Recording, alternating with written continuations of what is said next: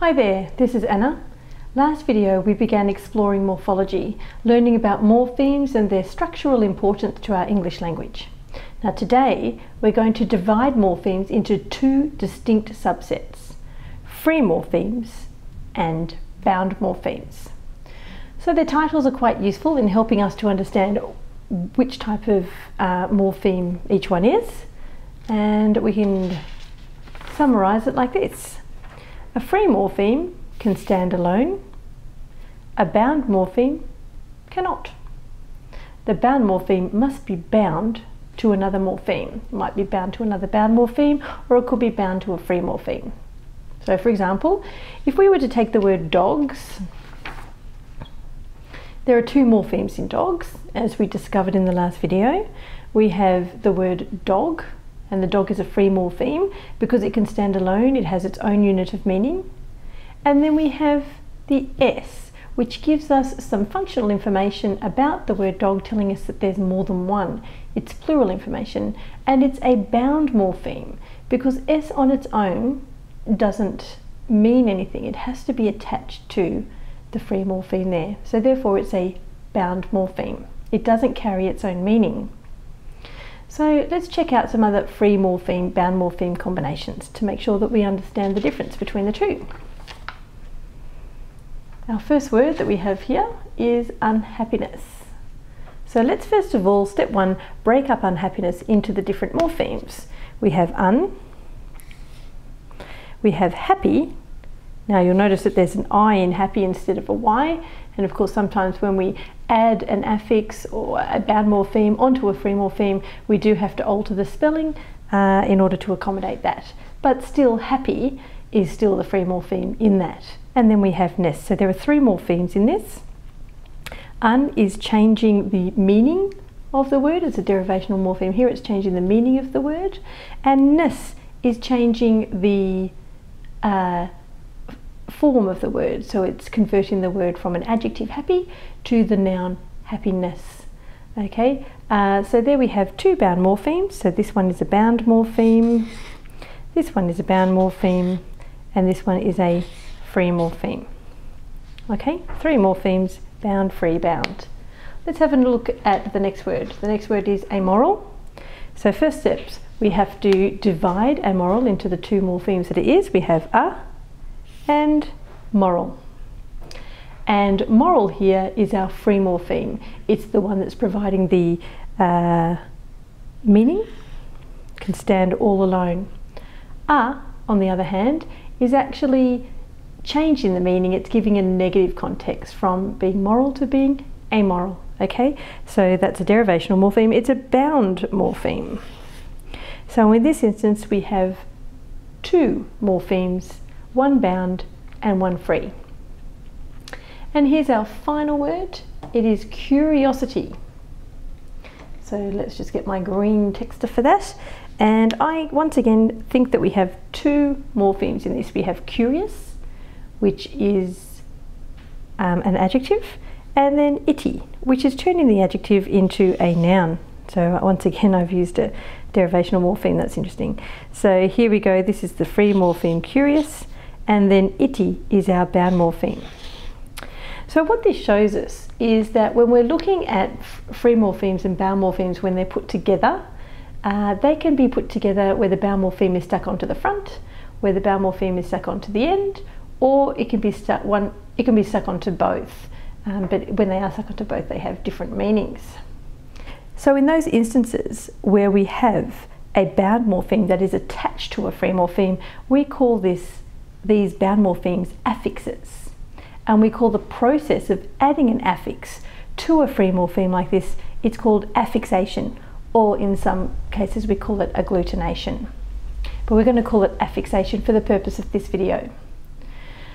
So we're going to be talking about affixes now, and there are four different types of affixes. All these affixes are bound morphemes. They all have to attach to a free morpheme for them to exist as affixes.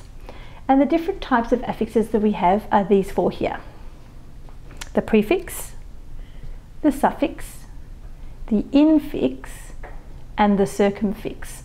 And I'm hoping that from your knowledge of prefixes and things, you could almost figure out which one is which. But I'm going to go through them with you anyway, just in case. So here we have it here, got it all written out for you. The prefix is an attachment of the affix to the front of a free morpheme.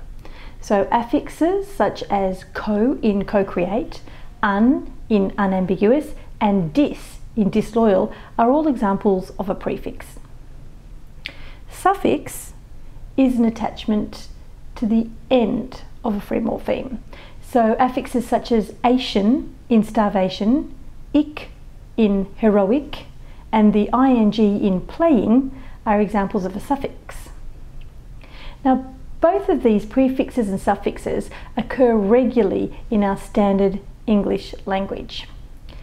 We do, however, have these additional infix and circumfixes, and they don't exist in our standard English language. However, the infix does exist in our non-standard Australian varieties.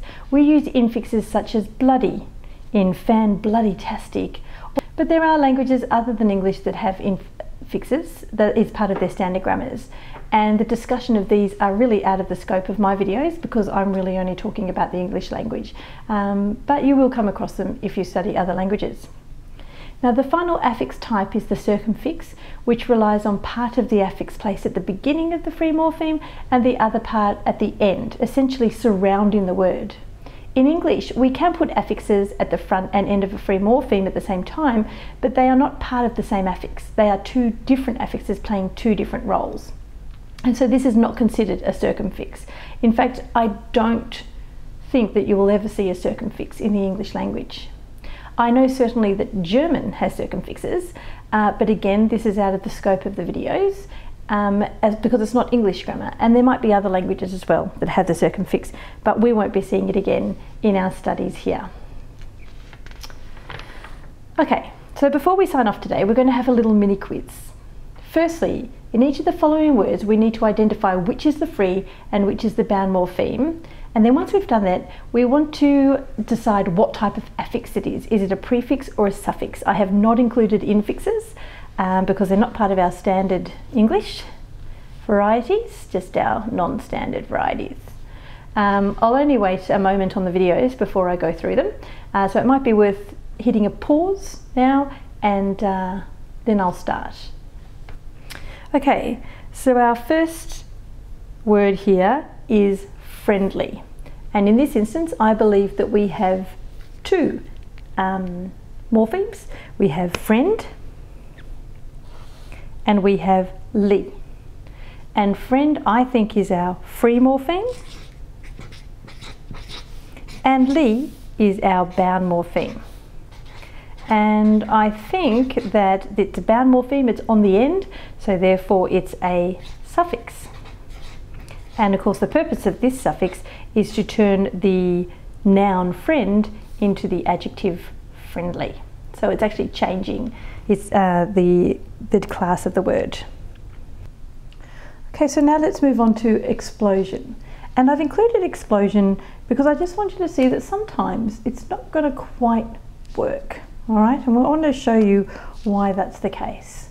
Okay, so we'll take the word explosion, and I think we can pretty quickly see that X is a common prefix that usually means out, and we have a suffix, the ion there is a suffix, which is often a suffix that changes the word class to a noun. So we've got these clearly identifiable affixes here. So this is an affix and this is an affix. However, that means that we're left with this word here, plos. Now, the way we understand, able to be freestanding. And plos is not a freestanding morpheme. It actually comes from an old Latin word, plaudere, which means to clap. And that's where explosion comes from. But it's no longer in use. It's no longer in English. And so here we have a situation where we've got two affixes that are clearly joined on to a root word, but the root has no meaning to us anymore, and so it's not freestanding. And so a little bit down the track in a couple of videos, I'm going to explain to you another way for us to classify morphemes rather than free and bound that can help us deal with situations like this one. All right, so we're going to definitely say that ion is a suffix, and we're going to say that ex is a prefix.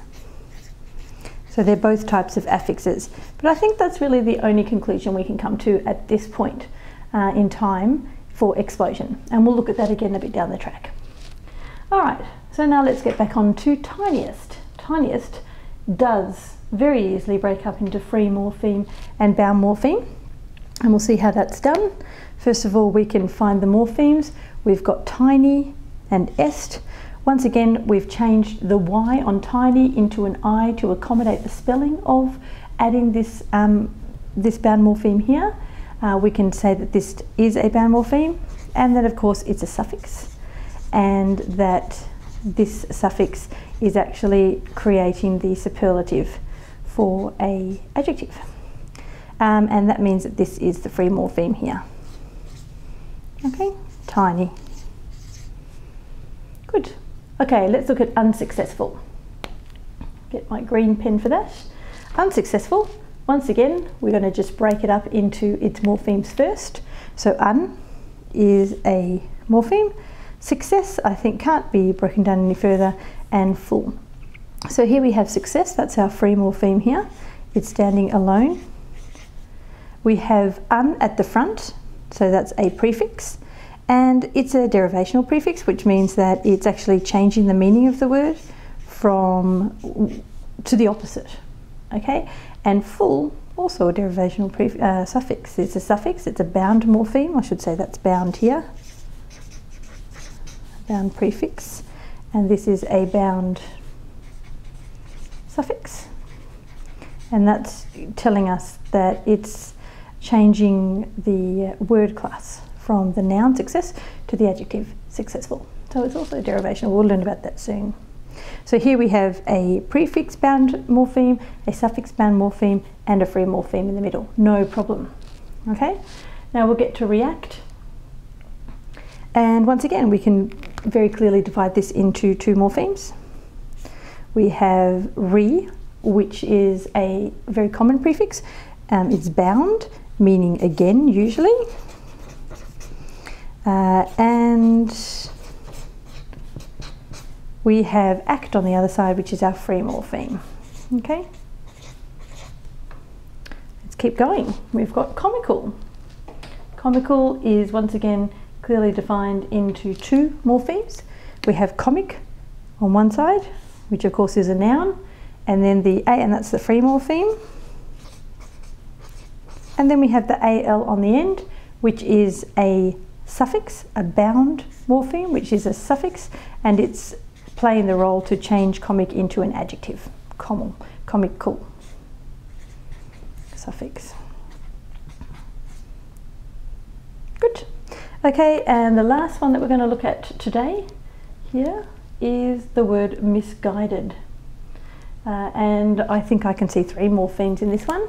We have miss, we have guide, and we have ed. I'm going to see, it's kind of down the middle really, isn't it? Because guide belongs to guide, but of course the suffix is ed on the end. Of course, in this instance, probably just had to put the d there. But so we have guide is our free morpheme here. We have our bound morpheme here, which is a prefix, and you'll notice that the prefix are all down the left-hand side of the page. And then we have another bound morpheme at the end. This time it's a suffix, and it's giving a functional role of telling us that it's in the past tense. So that's what that morpheme is doing. So having put in these affixes on the front or the end of our English words is the process of affixation. So that's that. So well done.